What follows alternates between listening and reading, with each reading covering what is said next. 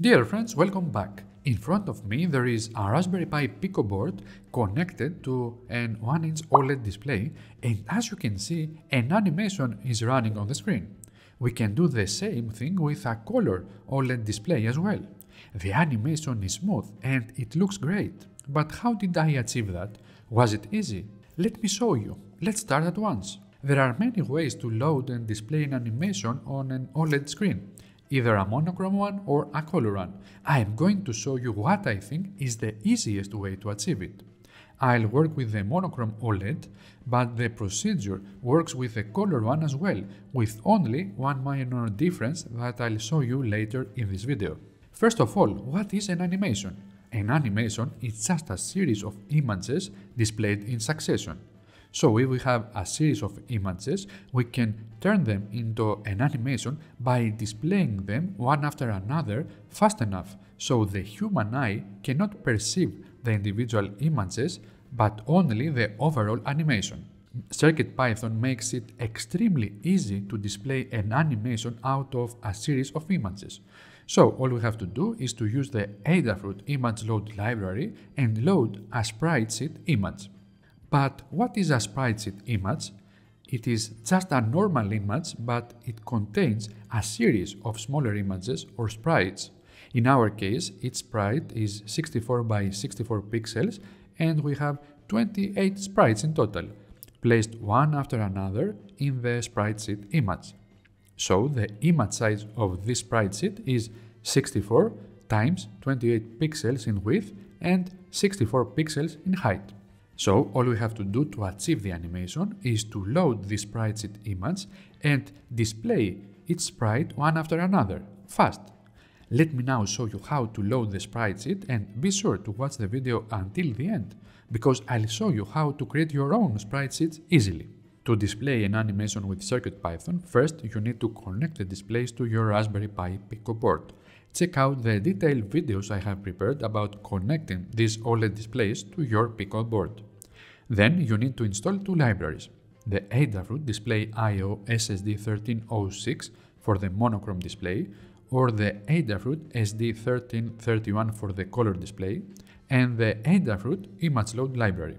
To install the libraries, we have to download the CircuitPython libraries bundle from this link and unzip it on our computer. Since I developed the project using CircuitPython 8, we need to download the bundle for CircuitPython 8. Now, all we have to do is to locate the needed libraries and copy and paste them inside the lib folder in the CircuitPy drive, just like this. Also, we need to copy the sprite sheet image file in the CircuitPy drive. Your CircuitPy drive should now look like this. We have a code.py file with the script to run on the board, the sprite sheet file, and a lib folder with all the libraries required. You can find links to all the files needed in the video description. Now, all we have to do is to run the code.py script and the animation will appear on the screen. Cool! As you can see, the script is very easy to use. All we have to do is to define the sprite width and height here, the file name of the sprite sheet, and the total number of frames it contains. I'll show you how to find this number in a minute. Just like that, you can load an animation on your OLED display. You can also call the invert colors function if you want to invert the colors of the animation on a monochrome display. Now let's see how to create a new animation from scratch. The easiest way is to turn an animated GIF icon into a sprite sheet. So let's visit icon8.com, a website that offers thousands of free GIF animation files. Let's search for a weather icon. Let's say a storm icon. I selected a black and white one since I'm going to use it on a monochrome OLED, but I could choose a color one if I wanted to use it with a color display. Now all you have to do is to convert it into a sprite sheet. Now here is the cool thing. The conversion is very easy. I developed a Python script to achieve just that. Just run this script on your computer with the GIF file in the same folder with the script. Before running the script, just set the file name here, the output size in pixels, 64 by 64 for example, and if you want color or not. Since I am using a monochrome display, I set the variable monochrome to true. That's it.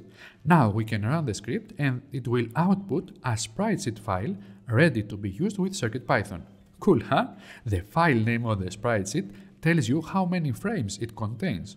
So you can use that number in the CircuitPython script. 28 in this example. Now copy the produced file to your CircuitPy drive and rename it to something similar. Check that you enter the correct file name, sprite size, and the number of frames here. Run the CircuitPython script, and the new animation appears. How cool is that? It just took us a few seconds. By the way, if what I just shared with you was really useful, then I would love it if you will give this video a like so more people can learn about this easy procedure. With the help of this script, loading animation is now easier than ever before, so we can add some very cool animation to our projects and make them shine. I have prepared a detailed video on how I developed this Python script on my second channel. It will teach you the basics of image manipulation in Python in just a few minutes, and it will allow you to modify this script to work with other displays too. Check it out now by clicking on this link. I think it will help you a lot. Thanks for watching. I'll see you next time.